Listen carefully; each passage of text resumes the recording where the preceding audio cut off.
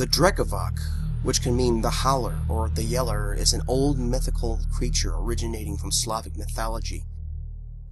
It is a creature used to scare children into doing their homework, their chores, and not to get too far away from home in rural areas, where the Drekavac comes from the souls of unbaptized children. Furthermore, the term unbaptized could be used loosely, while instead the creature could come from naughty children instead. This creature has been described as having a spotted body with the colors being cloudy or completely different from one another, having a disproportionate head, horns, fangs, the legs of a kangaroo or goat. Other accounts have described it as looking like a dog or even a type of bird. Sometimes it can take the form of a normal-looking child that stands near a cemetery, asking anybody who comes near to be baptized. But one thing that is well known about this mythical monster is its howl, much like the banshee's wail.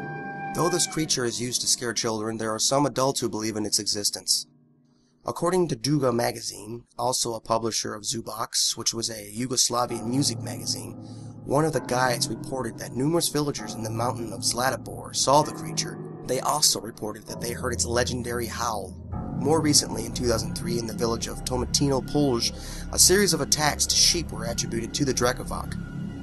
The name Drekavac is used as a rare monster spawn known as Drekavac the Savage in Diablo 3 and has appeared in the Southern Highlands in Act 1.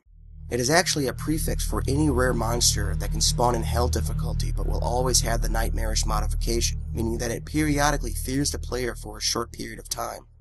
This creature is also featured in the popular card game Magic: The Gathering, and the less popular Serbian version is Vre Magi, which has numerous versions of the creature, one of them being Drekavac iz Vira, meaning Drekavac from the pool.